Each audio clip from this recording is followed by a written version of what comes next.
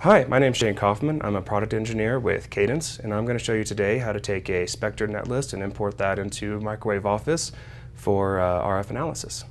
So talking quickly today about how to bring in a Spectre netlist into Microwave Office for simulation and analysis and potentially design of other RF and microwave components around the design or test bench is bring in from Virtuoso and Spectre.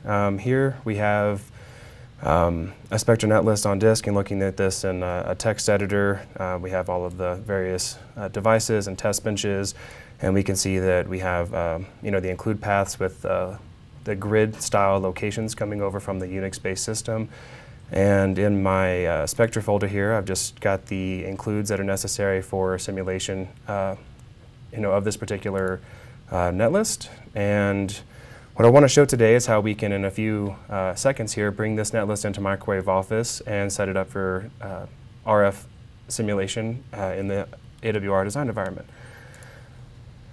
So under scripts, I have import models from Spectre netlist, and this assumes a location next to the project for the test bench or netlist of interest. And what this has done is this has created two subcircuits in Microwave Office.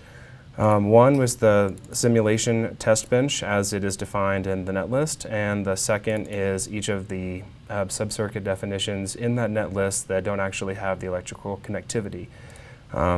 This test bench, as you would expect, does have the same electrical connectivity as is defined in the netlist.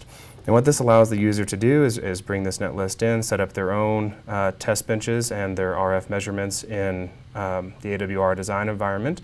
And here we can see we have a couple of different test benches, a linear and a power sweep, which are using those test benches, a slightly modified version of them. And that allows us to be able to set up our RF measurements, and I'll expand this, and here we can see we're looking at linear, nonlinear, and system level measurements. We have S parameters of this power amplifier. We have a single tone power sweep, so input power on the x-axis and power added efficiency on the y-axis.